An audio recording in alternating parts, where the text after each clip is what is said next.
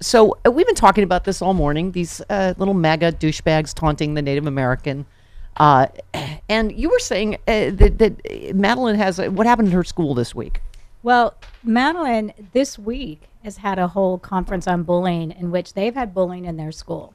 Yeah. And this is LA, where one would think, okay, this is only regulated to certain areas. But I think now that the cap is on, we have to expect that people are going to emulate that behavior. Did you mean relegated? Yeah, yes. I'm sorry. I'm silently judging your grammar. Relegated. I'm learning to speak.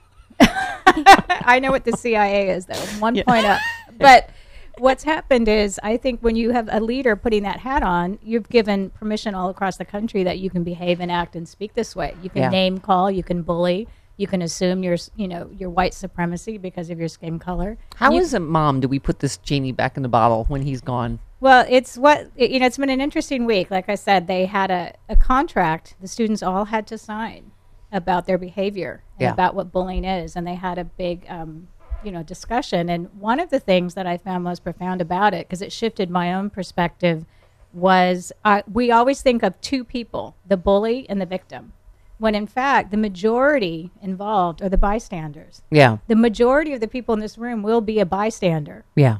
And it's what you do as the bystander that's going to change this behavior. Because the bully relies on fear and silence. As long as bystanders are silent, the bully's going to continue to win. Everything you say makes sense, except that you just told me that I am that Madeleine looks up to me and I'm one of her mentors. And I think, Travis, that's a parenting issue in my personal opinion. But not all choices are good choices. Well, she has you and Gloria Allred. So okay, well, that you balance each other out. Well, it's like in the cartoon where there's like the little devil and the little angel on your shoulder. Yes, exactly. We know which one Steffi is. Gloria, fight on. Fart. Fight on. Yeah, fart. I think we do know Fart which machine. one. Fart machine. Madeleine is always the more mature of the two of us when we're together.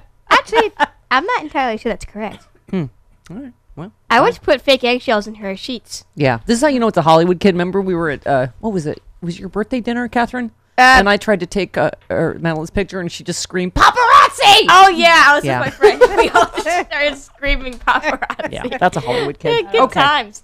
All right. So, but I mean, a lot of these bullying, whether it's this Native American man, this poor, Vietnam vet, or just kids, they keep chanting this "build the wall" around anyone that looks like they're not, it looks like they're different in any way. Well, right? that's why I think it's so important to remind all of us that we're bystanders, and bystanders need to become upstanders. We need to change our behavior and speak and stand up. By the way, none of us would be here if the Indians had built a wall. I'm just saying. That's true.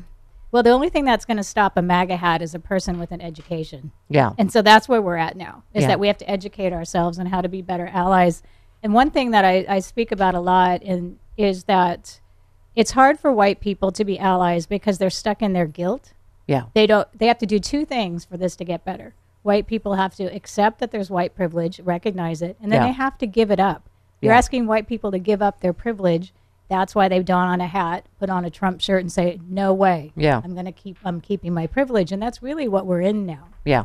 Well, so you went to Women's March yesterday? Yes. No, it was Saturday. Yep. Saturday. Oh, right. I'm sorry. Yes, Saturday. Yeah. Yes, and that was really powerful too, because I know people. We were saying that people have issues with certain aspects of the Women's March, and they tried to have people feel shame for going. But I still say every movement is messy. Yeah. The equal rights movement tried to downplay lesbians because they didn't want to be seen as man-haters. They tried to downplay women of color because of their own personal racism. Yeah. And that movement got fractured. So let's not fracture ourselves. Let's stand for each other. Yeah. I love what was here. There was the two marches, and one of them held a unity march that the other marchers weren't invited to.